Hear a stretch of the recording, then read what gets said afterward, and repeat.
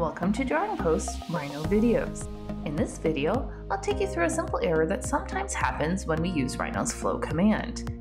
As you can see here, I have a flat object with the design I've created utilizing some cutouts as well as some extruded circles. If I change my view mode to wireframe momentarily, you can see here that I have my base curve I'll be using for the flow command. Let's go back to ghosted view mode now. And I'm going to show you an error that sometimes happens when you use the command. Occasionally, if you select near the wrong end of the line, the design will flow towards the inside of the ring band instead of the outside. Luckily, there's an easy fix for that. I'll click on my flat object, input the flow command. At the base curve, select near one end, I'm going to select at the left end of that line I showed you earlier.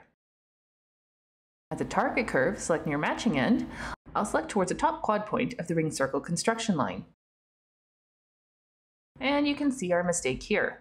These extrudes are going towards the inside of the ring band. We obviously don't want that. Let's undo that now. And we'll input the flow command again.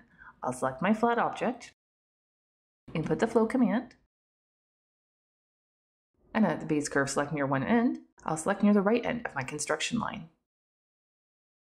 For the target curve select near matching end, I'll click on the top quad point of the circle again.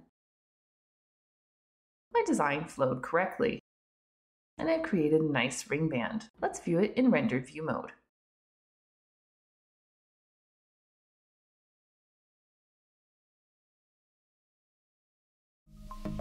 So that's your quick tip for today. If you get an error when using Rhino's flow command, try selecting near the other end of the base curve you've created.